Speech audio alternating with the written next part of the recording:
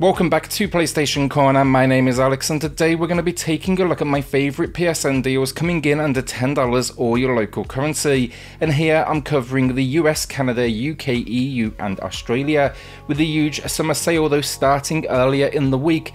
This is now my chance to jump into, the cheaper side of things, and I gotta say there's a fair few gems out there. So hit subscribe, join our growing PlayStation family and let's get started.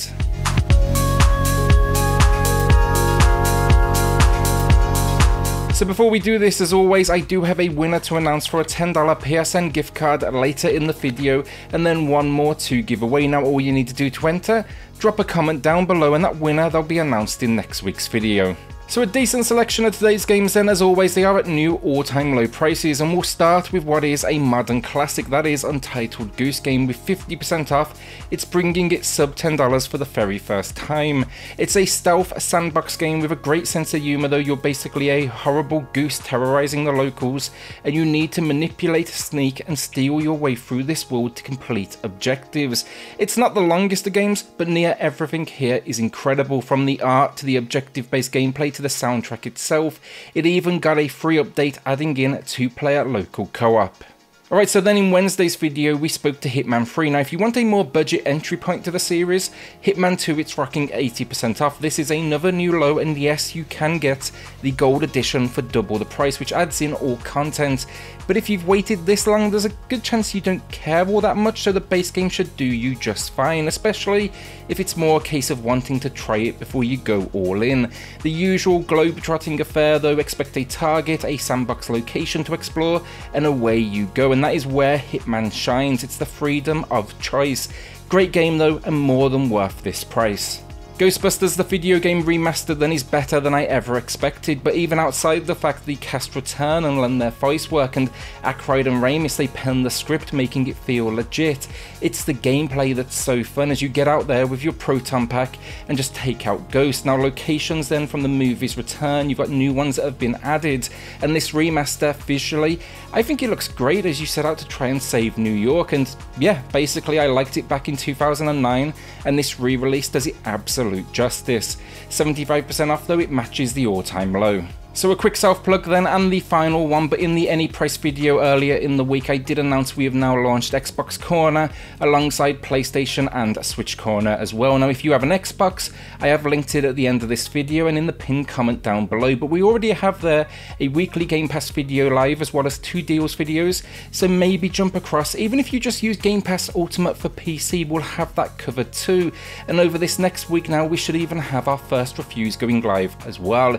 Interested though, then we'd appreciate a subscription as we start to ramp things up, and hopefully I will see you all across there. Invisible Ink then is about as underappreciated as they come, but it's 75% off, it's matching the low price, and if you like turn-based strategy, this is going to be the one for you. It even has a dash of roguelike in here as well. 10 agents though, they take on this world of kind of shady corporations. It's all very micro in its scale, meaning the action and challenge is never too far away, but yeah, random generation and customization, it adds to replayability, and then this console build, it throws in DLC which extends the campaign and also adds new rewards, agents and other usable items. Another hidden gem then actually is Wilmot's Warehouse. It's incredible, and yes, the price above, it's not under $10, but if you do have PS Plus, you can take another 10% off and we are good, so it is getting in.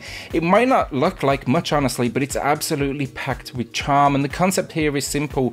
You work in a warehouse, you need to get orders for people and then also unload deliveries. So the trick here, it's create some sort of organization system so you can remember where like over 500 different items kind of live in this world. It's so you can keep everyone basically happy and keep yourself moving quick. It ends up though getting real complicated, but it is good fun. It has a fantastic soundtrack as well, and then the 2-player local mode, just absolutely incredible. Alright, so horror fans, Layers of Fear 2 is here with a new low of 75% off, which I think, for this one, more than fair. Look, you're getting a surreal horror trip that's going to last you right around the 6-hour mark, and while its descent into madness isn't quite as effective as the original entry, it is still a very cool location. You're aboard a ship, almost Titanic-esque, during the golden age of Hollywood, and it's full of just visual and audio cues to, of course, creep you out. I enjoyed it though, and I think any horror fan out there will enjoy it as well. Alright, so race fans, Hotshot Racing is a small piece of retro genius. I really enjoyed this one. Everything from its low poly visual style to its speed. I think it delivers on what it is to be a retro racer. And while it's short with a few, short careers to face with different racers, it is still packed then with extra race types, solo play and online. Though how busy that online is, I will say it's kind of questionable, so maybe pick it up with your friends. What may put people off here though, it's full of rubber banding, so expect those in last place to catch up for you. But yeah, for me, that just added to the arcade nature of it all, keeping it kind of tense, and this is a bargain, new low price of 80% off. Bloodstained Curse of the Moon 2 then is another retro one. It's channeling the Castlevania roots of its team. You though are a lone swordsman alongside what is a selection of other characters, but it's a side-scrolling action platformer, but the level design is just top quality because each of these characters, they have different skills, meaning different ways to actually progress forward. Naturally though, it's hard as hell, and the retro 8-bit style, that will not be for everyone, but yeah, it's a new low price here with 45% off, and if you haven't played the first entry and you want to naturally, start there, that is also on sale, matching the low with 50% off. Peaky Blinders then, and this is a good opportunity. I always get the question in the comments of where are you from, and I am from Birmingham, and this is set in my hometown. It's around a gang that ruled things. That's been totally exaggerated, but it's also just entertaining as hell. A pain in the ass to explain this game though. It's like puzzle strategy where you move these fan favorite characters around on a timeline, and it's all about setting up these almost unison moves. Really good stuff though, especially with how low quality games based on movies and TV, can be. But yeah, really recommend this one if you like your strategy, and with this new low price of 80% off, it's just an absolute bargain. The only thing I will add though, this one, it is deep stuff, so maybe check out a full review first, just so you can get a feel for all of the different mechanics happening. Alright, so for Honor, and this is just the base game, but this new low of 85% off, I think it's about as low as we are going to see. Now there's a couple of other editions on sale as well. They definitely bump that price up, but they add in DLC and so on. But look, again, if you just want to test it out, see if it's a good one for you, this will be a good place to start. Now it's an action fighting game and it has a story, but you should really be coming here for that online play where battles, they typically start in groups, but they progress to often one-on-one scenarios. It's been a while since I've jumped online myself, but I did have fun with it at the time. Just be warned here though, it's actually an always online game even for the story, so you need to have that internet connection. So our penultimate game of the week then, that is Huntdown. It's 50% off, that is matching the low price, and this run and gun retro experience is incredible. You battle through this world as one of 3 characters, and basically you just gotta destroy different gangs that are taking over this town. The music though, incredible. The pixel work as well, stunning.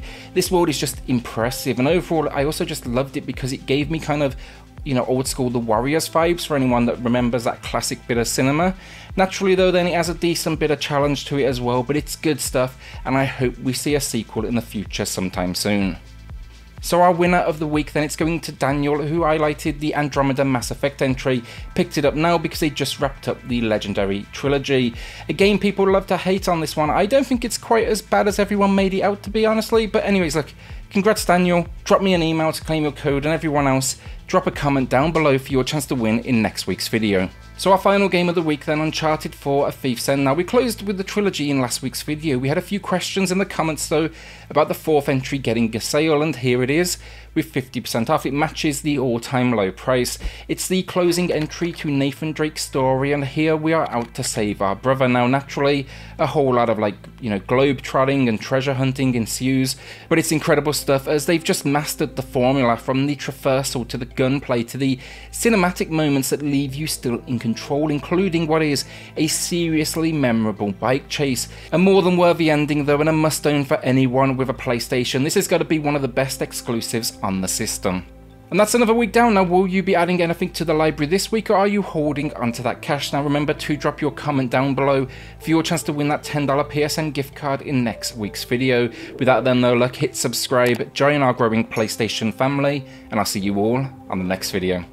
Thanks everyone.